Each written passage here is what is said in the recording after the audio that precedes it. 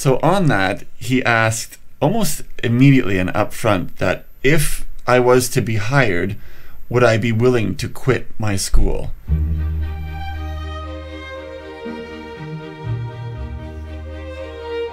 Minasan konnichiwa, makaizaku desu. Well, an interesting turn of events has occurred. So what does that mean? Well, as you know, I relocated to Fukuoka 3 months ago from Canada. I'm at the 3-month mark just about now. Today is actually Christmas Day 2023. Imagine that. So Merry Christmas, Merry Christmasu to you and all of yours, wherever you may be. To this point, yes, so I've been in Fukuoka for about 3 months now, and as you know, I am studying at GenkiJAX, which is a Japanese language school in Hakata. Currently, at this moment, I don't have classes. We're on Fuyuyasumi, which is the winter break. This is the time where we kind of wrapped up the first few months, the first semester, I guess you can say. And then we have a break for 3 weeks. Started last week.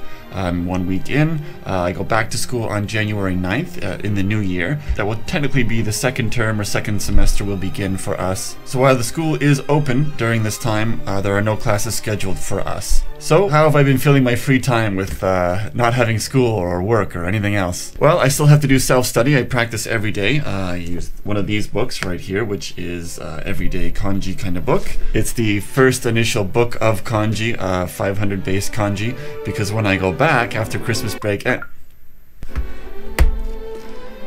because when I go back after Fuyuyasumi ends, we have a kanji test of the first 12 chapters, which give or take is about 120, 140 kanji, give or take, that we have to memorize and know. I don't exactly know what that test will look like. It might be multiple choice, it might be some writing, but the thing is, if you know kanji, obviously they're not even only difficult to read, but they have different meanings and different pronunciations between what a single character might mean. Anyway, more on that later. That's not what this video is about. What is this video about? So, as you can see, slight turn of events.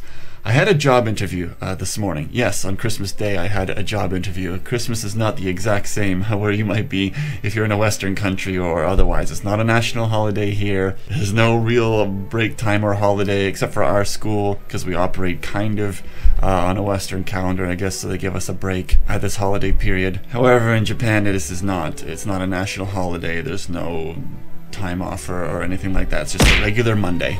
So I had an interview this morning with a hotel. If you know, my background is mostly in hotels and recruitment. I've worked on cruise ships as well. I have another channel which is called Dan Overboard, which blogs and vlogs my time working on cruise ships. You can check that channel out. So I moved to Japan and wanted to come here for multiple reasons, but obviously the main reason is to live and work here. I want to stay here, and in order to do that, you need a visa. You can't just show up and work. Currently, I'm on a student visa for 1 year. That does allow me to work part-time. I can have an erabaito, which is a part-time job. You can work up to 28 hours in a given week, and that includes overtime and any other freelance type of stuff. And of course, there's only certain jobs that you're allowed to have. You can't be a political advisor. You can't be a police officer. You can't necessarily work in a bar or a bartender, but that happens all the time. You can't work in the entertainment industry, especially adult entertainment. There's a few things that you can't do,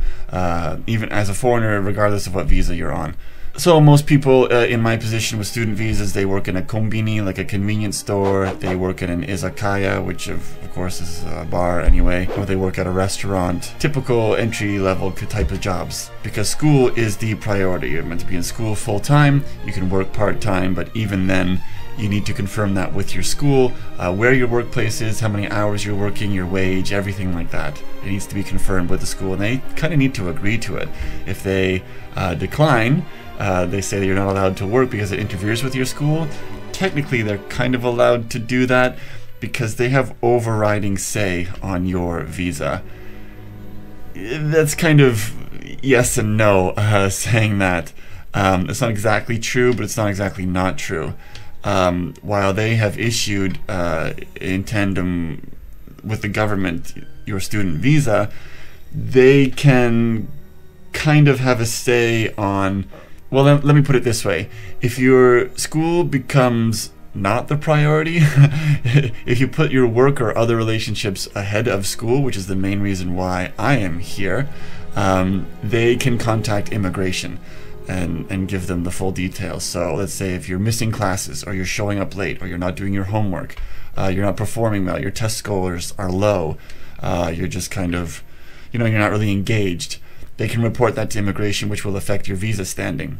On the other side of that, if you're working and you keep work completely separate and you still study and show up to class and you're doing well in school, then no problem. Of course, not everyone can just come to Japan and live free without income for a whole year. You still have food and rent and hobbies and entertainment and everything else you got to pay for. So it's nice to have a part-time job. Not everyone does it, but some people need to.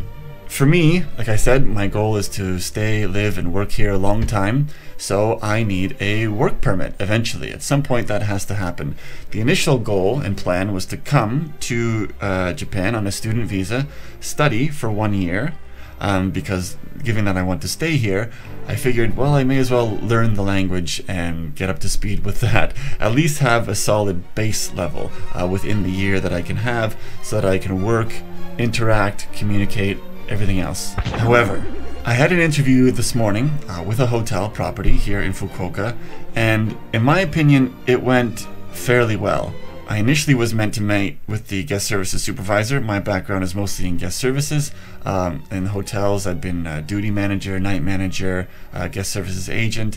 Same thing on the cruise ship. I've been a guest services supervisor and a night manager on board. So I'm familiar with that. I've traveled all around the world. I've worked with lots of different people, different cultures, lots of different backgrounds, and I really enjoy connecting and building rapport with guests and my team. So I was supposed to meet with a guest services supervisor, given that today is Christmas and that hotel is quite busy today. I actually met with the director of human resources instead, which I think is a better situation to talk directly with a hiring manager such as that. So we ran through my resume, my background, questions back and forth.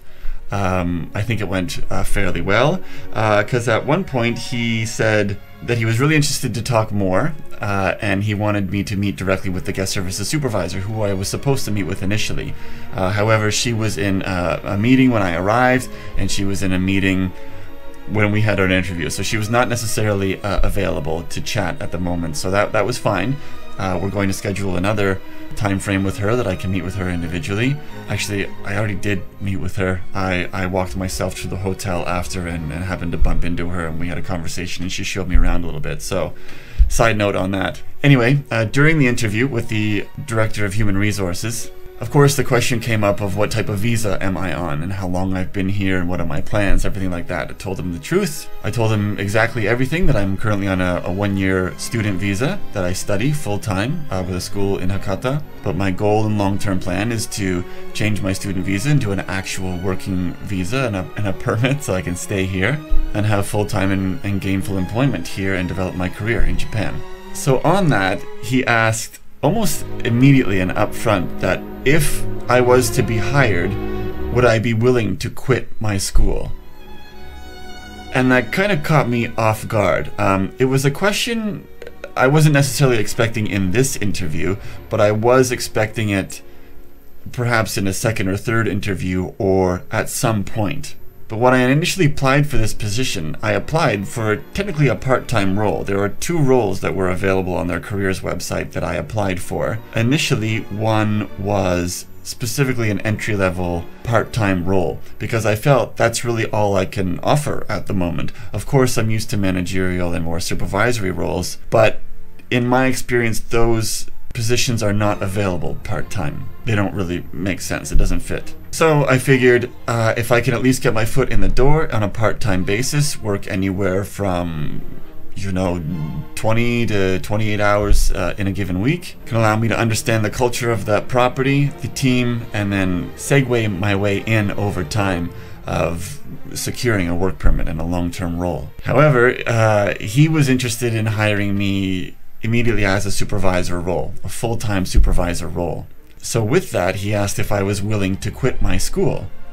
Like I said, it kind of caught me off guard. I had to think about that, and I said, to be 100% honest with you, yes, I would. And the reason for that is because I want to stay here. I want to work here. Of course, I'm committed to my school. I love my school. I love everybody there. It's a fantastic school. I highly recommend it. But would I be willing to give it up to secure permanent work here in Japan, yeah, I would, and I am. That's my goal. That's what I want. Although I have committed to the school, I've paid, I'm enrolled, I'm engaged, I'm doing everything I meant to do with the school. However, the question is, do I want to wait the other 6, 7, 8 months, however long it takes for school to wrap up before I really have a secure role somewhere?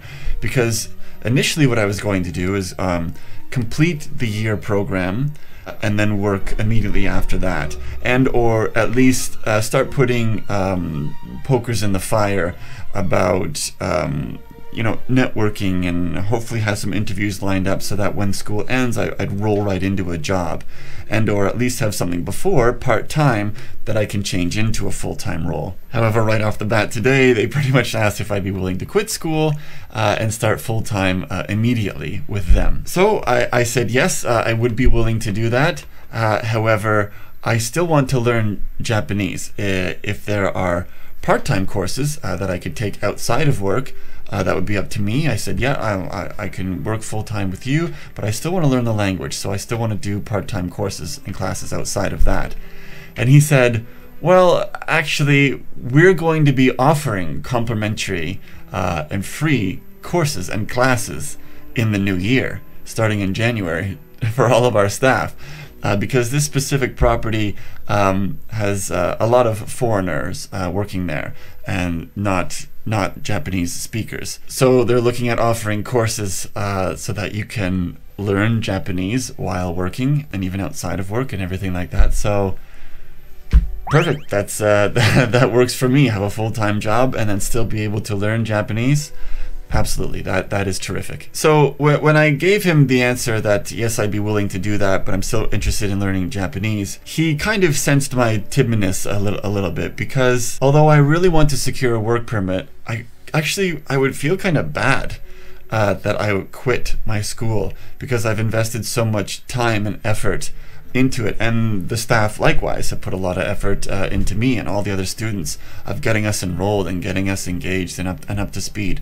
And I love the teachers and I love the staff there, so it would be a shame to not be able to see them on a regular basis. But because of that, he also offered that I could still start in a part-time role in one way or another. He didn't exactly say what position that may be, but they would look at opportunities to at least bring me on board, start in a part-time capacity, and then over time develop into a full-time, either when school ends or when I decide that I'm willing to just leave school altogether and take on a full-time role.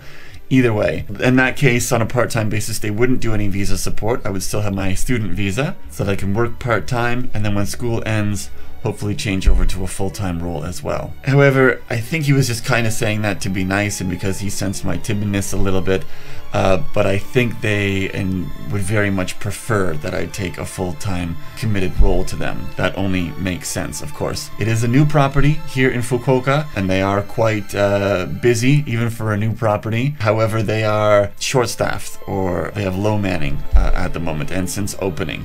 They didn't expect to be as busy and as consistent as they have been, so they need staff, and they're looking for people to commit and retain those people and hopefully set them on a right path to stay here. And I'm open to that. So I did ask him when the position start date might be planned, and he didn't give me a specific date, but he kind of said the sooner the better.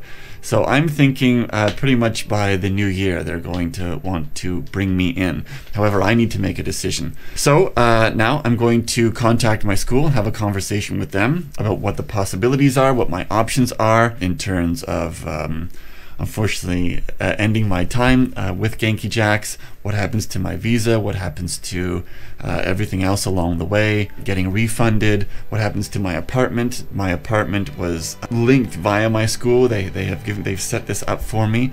I don't know if I end school, if I have to leave here. So I have a few questions that need to be answered. So it's only fair that I research those and then report back to my HR manager or potential HR manager.